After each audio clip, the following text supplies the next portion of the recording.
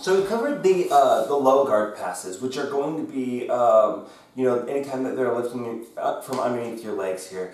Now, the one that we didn't cover is the over-under pass. And part of that is really because I don't really have a defense for that. And so I will talk to my coach about that and let you guys know what he says. So maybe I'll send him a text so that to remind both of us to think about that. So we're gonna go ahead and we're gonna start talking about knee cut passes. So once you know that they're in that that combat base position, right? If they are starting to cut over, the first thing I need to let's go ahead and talk about that for a second, right? So if I'm doing a knee cut pass, right? If I'm coming to the same side, so I pin up off this side, right? This leg, and I'm going to be turning to face him, so I'm not going to have to worry about him coming around to my back, right? So the things that I have to worry about is getting caught in the half guard. So I need to keep this leg pinning that near side thigh. I'm going to get that underhook here, right? And then I can either put, I'm going to put my hand here, or I'm going to put it here, and then I'm going to put my knee here, right, next to his hip, and then I can come out, or I can block his hip, back step, and come into that side control position, okay?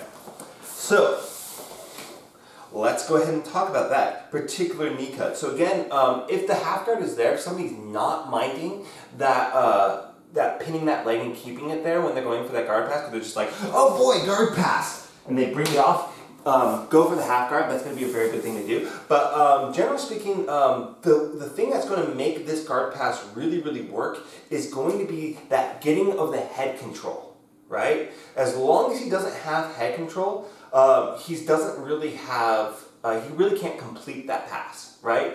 Because his only connection with you is going to be with that knee, okay? So, and that's going to be true of both guard passes that I'm going to show you here. But, so I got that knee cut. So if I know that he's going to try to cut this way, and I know that I'm not really good at blocking that, right? I might force him into the other knee cut, and I know that for that one, I need to keep my elbow on this side pinned down, because if he can't get that, right, then he has to basically switch sides again, right? And if he doesn't get that and he continues with it, right, so you know, instead of cutting this way, I'm cutting this way, right?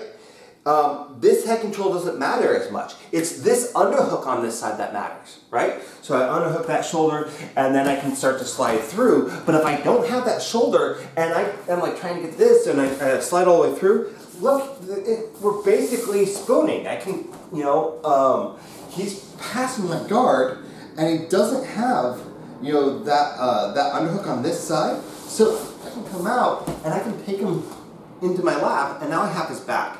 And we're in full back mount. It's going to really suck for him. So, you know, if I feel like they're going to knee cut this way, I pop my hip up this way so that he has to come here, because I might have a better chance of him missing that underhook, right? Because I'm being very defensive about it. And bring him into the back mount there, right? So if he keeps coming around this way though, right?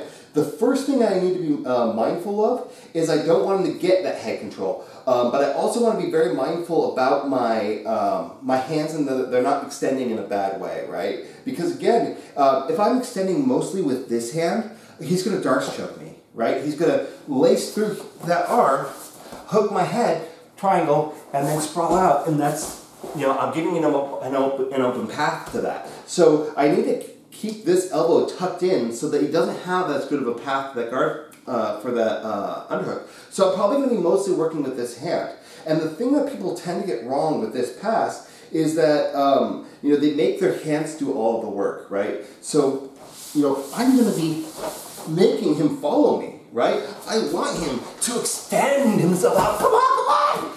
Give me that damn head control! Right? And so by me maintaining that distance the entire time throughout that pass makes him have to chase me, makes him unroot himself, basically, and I can do a lot more things to him. So he's cutting with this leg, right? And so he's got the slide pinned down, so he's going to be able to follow me for the most part there, but I still want to unstable him. So if I unstabilize him, so if I can, right, I want to keep this arm from getting that unhook, and if I can, I'm going to put it between his legs, right? And what that's going to do, right, is it's going to put him in this position, right? I can't continue forward, and now I've got a little bit of a dead angle here, right? So he's on my thigh. I've got this pin between here, right? If I could, right, I could, potentially just hold on to that wrist with this hand, grab his shoulders, and start to pull him, like his neck, and start to pull him down to the mat, right? And he's going to have that dead angle there. He can't block that as much. And so from here, I can start to come up and take side control myself, right? So we're defending that guard pass, hopefully, in a very effective manner. Sorry, I should do this Trump style. Sorry. No politics. Anyways. So that's kind of one way that you can start to defend this pass. I suppose, like, since, what's keeping him on top of me, and I've never thought about this before until just now, but, if I'm trying to shrimp away and he's pinning this leg, I don't see really a reason why you might not want to put your foot underneath his ankle here as you're coming out here, and then, potentially shuck, right? So now he's off my thigh. So I would give that a try. I'll talk to my coach about that. But yeah, I'm here, and so I'm here, and I'm shucking his leg down. And that will help me to kind of create some distance, some space there. So we've covered kind of the principles of kind of getting to a better position. If they're doing the same side knee cut here, right? Another thing that I could potentially do is I could take my leg and pin it over here. So now I'm connected to him, so he's not going to be able to follow around as easily. And that might be another good way to kind of prevent that guard pass. So we've kind of talked about both sides a little bit, and I think that's a pretty good foundation for right now. But again, the thing about these guard passes, as well as like the hip escape from mount, right, is that it's not going to be, shrimp. It's not going to be, right? What it's going to be is it's going to be, right? You have to be willing to travel all the way across the mat, right? So someone's passing your guard and they're really good at this guard pass. It's really clear that they're going to make it through, right? So move down the mat, make it so that they have to chase you, because that's going to make it harder for them to get that pass, right? And again, for the other one, we're looking at blocking that underhook as one of our primary things that we're going to do. Now, I know I recently went over more things to do from the guard, like, if I'm going, here, and then I'm forced to go here, right? At this point in time, right, if I can't get that underhook, right, a lot of times here, I'm going to be able to get the underhook here. So we have to be very mindful of that, right? Because if he gets the underhook here, he can start going back for this pass, right?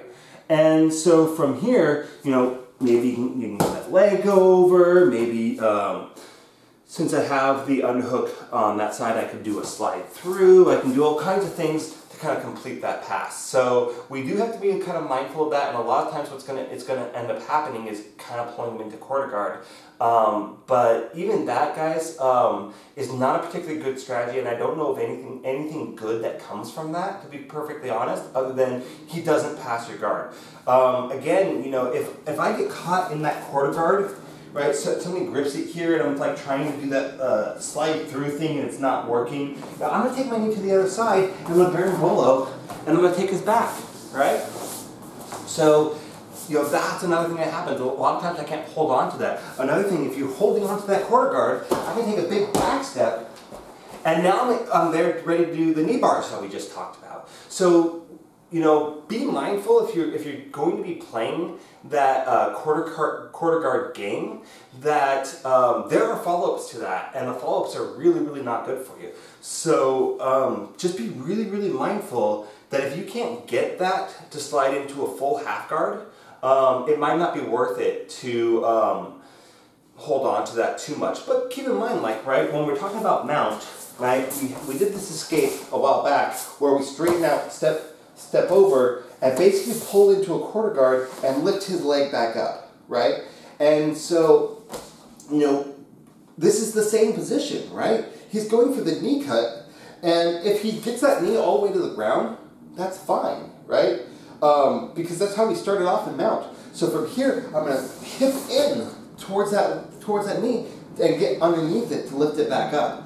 And from here, guys, you know, we have a bunch of things that we can do. If we can get that arm across the body here, you know, maybe I can start to come up towards his back here. Maybe I can push him into a full half guard. Maybe I can get my Z guard where I'm blocking his hip with this knee, right? So I've got all these different things that I can start to set up from that position.